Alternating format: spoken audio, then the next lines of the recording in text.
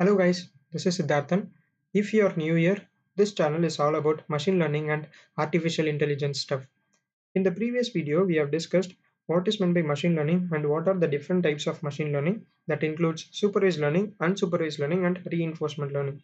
In this video, I'll explain you what is meant by supervised learning and what are the different types of supervised learning. Okay, so this is the agenda for today's video and I want this channel to be more interactive. So from now on, I will give a link for each video in the description, and in that link you will find a Google form containing MCQs for that particular topic. For example, so in the description of this video you will find a Google form link that contains MCQ on the topic supervised learning. Okay, so once you complete watching these videos, you can try to answer those MCQs. Okay, so let's get started. Supervised learning. So, supervised learning is a type of machine learning in which the machine learning algorithm learns from the labeled dataset. Okay, so here the most important thing to note here is the algorithm learns from the labeled data. Okay, so what is this labeled data? So, in machine learning, generally we feed the machine learning algorithm a lot of data and we tell the algorithm that this data represents this label. Okay, and the algorithm tries to map the labels and the data so that it can recognize it. Okay, let's try to understand this more deeply with an example. So we want our machine learning model to see an image and recognize whether it represents an apple or a mango. Okay, so this is the task for our machine learning algorithm. So in the case of supervised learning, what we will do is we will feed the images of apples and mangoes, and we will tell the machines that these images represents apples and these images represents mangoes. Okay, and we feed these images to our ML model, and what it does it tries to find the relationship between these images and it maps it to the label, which is apples and mangoes. Okay, now it knows how a apple looks and how a mango looks. Okay, so once it learned from the data, when you give an unknown image, it can predict correctly whether it is an apple or a mango. So this is how supervised learning works.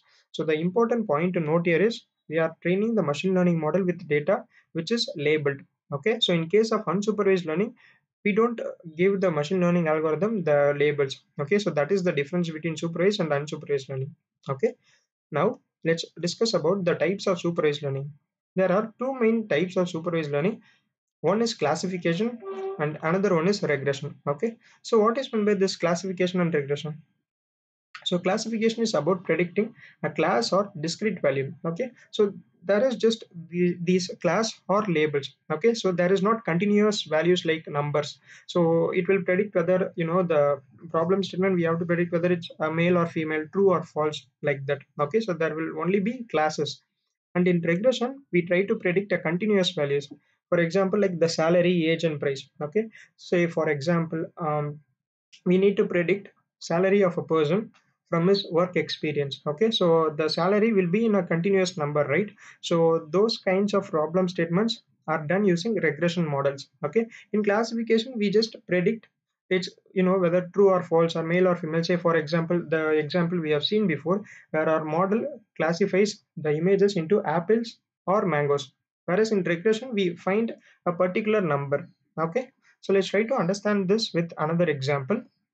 So first of all, classification. So we want our machine learning model to see an image and recognize whether the image is, a dog or cat. So what we will do is we will give the labels and the data to our machine learning model. So it maps with that label and the images. Now it can tell whether it is a dog or cat. So this represents classification because we are just classifying the image into either dog or cat. Okay, so there is no middle values, right? So there is not any decimal values here. It is just binary in this case. Now let's discuss about an example for regression. Let's say that we need to predict the rainfall in centimeter value for a given temperature or pressure and different factors on which the rainfall depends. Okay, so what we will do is we will train our machine learning model with this data. Like for example, so we will tell the machine learning model that for this temperature there will be this much amount of rainfall, and for different cases like this. And when the model is learned from the data, when we give a new temperature value, it can tell you how much rainfall we can expect. So the rainfall in centimeter will be a continuous value, it can be a decimal value, right? So this is called as regression. So in classification we try to predict the class or type but in regression we try to predict or we try to find a number. Okay, so that is the difference between classification and regression. So there are a various lot of different types of application on classification and regression, so which we will see in our later videos, in our project videos. Okay, now let's see what are some most important algorithms for classification and regression. Decision tree classification, random forest classification, k nearest neighbor classification. So these are some examples of classification algorithms, and regression model algorithms includes logistic regression, polynomial regression, and support vector machine regression. So it's okay if you don't understand what is meant by these algorithms. So we will be working on each type of algorithms once we start doing the hands-on part. So I'll be explaining about them in more detail once we start those videos. Okay, so that's it for this video. In the next video, let's discuss about what is unsupervised learning and what are its types, as we did in this video. Okay, so that's it from my side. Do check out the Google Forms link in the description and try to answer those questions.